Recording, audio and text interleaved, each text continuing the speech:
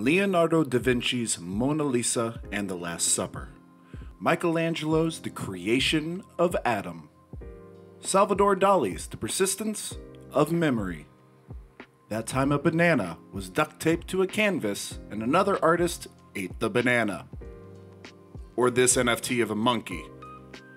Art has always come in various forms, with countless artists using the medium as a way to express something they have deep inside them, or as a way to get rich off the pockets of those with way too much money to know what to do with it. In anime, animators use art to enhance and tell a story in a visually pleasing way. Or at least they attempt to. And in today's session, we will be taking a deeper look at some of the history of animation in Japan, as well as some of the styles of animation used today, including the revolutionary use of a very popular form of animation. With that out of the way, I'm Summers with Baka to Basics, and this is Art in Anime. Class is officially in session. Anime's roots can be found going all the way back to the early 1900s. It's hard to know exactly when the first piece of animation was created in Japan. This is because many of the film reels from that time have been lost, either from natural disasters, like the Great Kanto earthquake in 1923, or the destruction caused by World War II. Some film reels may have naturally degraded over time, and in some cases the reels were used for commercials and were disassembled after use. The earliest piece of Japanese animation found to date is from 1907 called Katsudo Sashin. The film is only 3 seconds long and contains of just 50 frames, showing a boy dressed in a sailor suit. The incredibly short film was rediscovered in 2005, and while it may not be the first ever made in Japan, it is the oldest one found to date. Early animation in Japan was made with chalk rather than paper cutouts or today's cell animation. The lines need to be erased and redrawn between camera shots. Imagine having to draw and redraw every single second of animation for one of today's standard shows that come out weekly and tend to run over 20 minutes in length. One of the first real huge steps for animation, though, came from 3 men considered to be the fathers of anime. These industry-leading figures in the history of anime filmmaking were Oten Shimokawa, Junichi Koichi, and Seitaro Kitayama. Oten was originally a cartoonist for a magazine called Tokyo Puck, who would go on to create 5 animated films for a studio called Tenkatsu before returning to his cartoonist work. Junichi was a painter who specialized in watercolors and was hired by a studio to be an animator and was widely considered one of the best of his time. And lastly, we have Seitaro, who created animations on his own and eventually founded his own studio. These 3 helped to shape the industry for years to come with the works they created in 1917. Now, even without the aforementioned earthquake in 1923 that devastated Tokyo, things were not easy for Japanese animators during this time. They were competing with foreign companies like Disney, who were selling already profitable products abroad and were able to undercut the Japanese market. This meant that for a studio to be profitable, it needed to work as efficiently as possible by having small teams that were terribly overworked.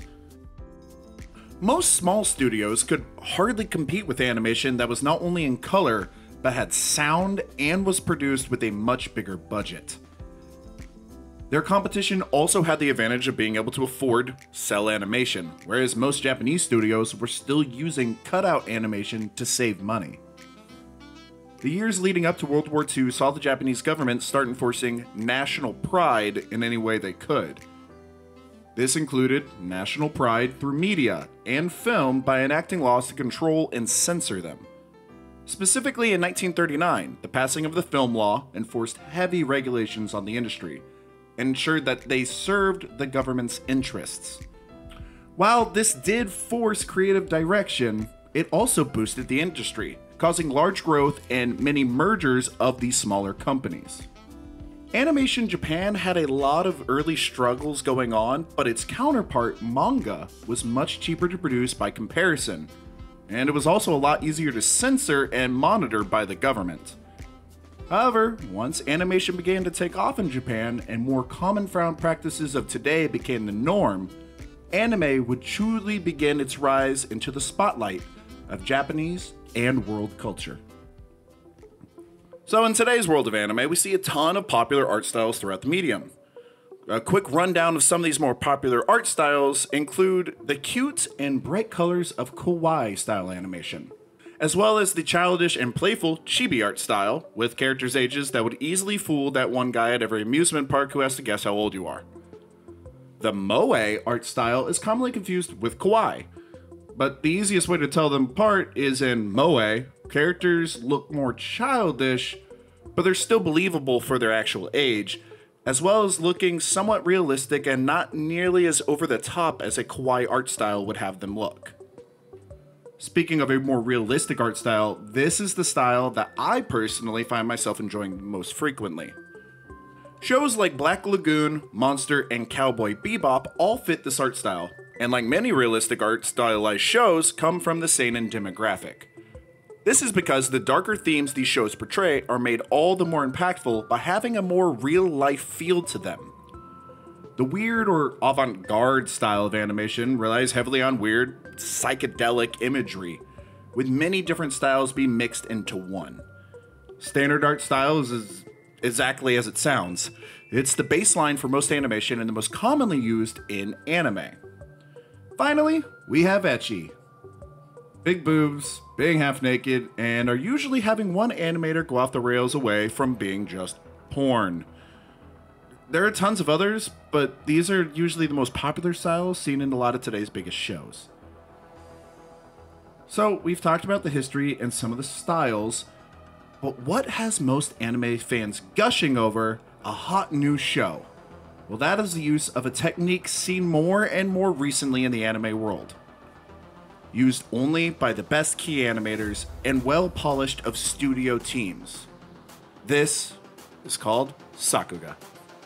So this is where I want you to insert some dope music and fast-paced fight stuff. We'll figure that out. I'll get you some stuff, but we want this to look good.